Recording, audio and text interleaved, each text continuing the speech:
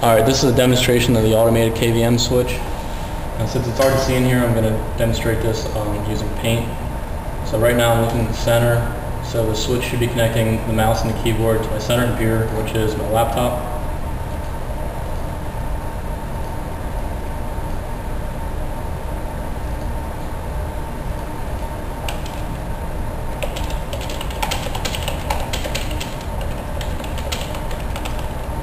So you can see that the keyboard and mouse are connected to the center computer.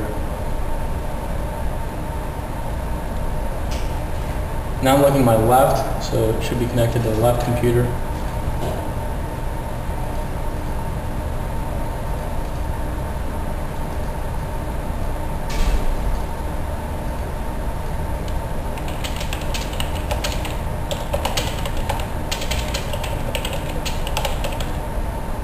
And then back to center.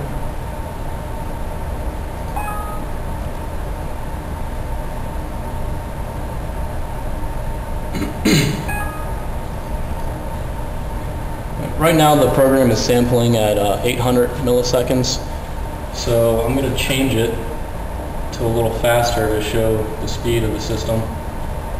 It is more accurate with a longer sampling time.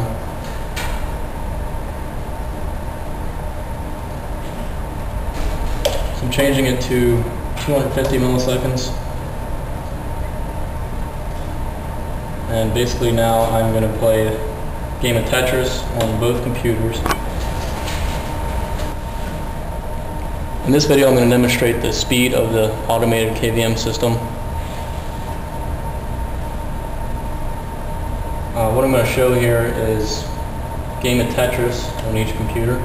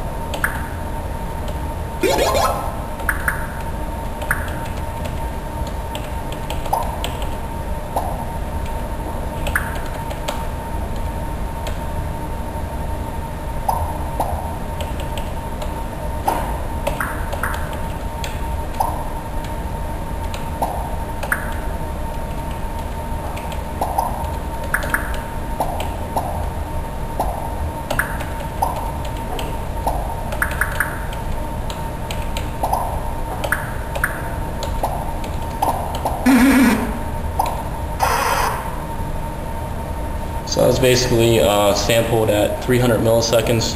Usually it's around 800 milliseconds. I get less errors the longer it's sampled, but this was just to demonstrate the switching speed of the program.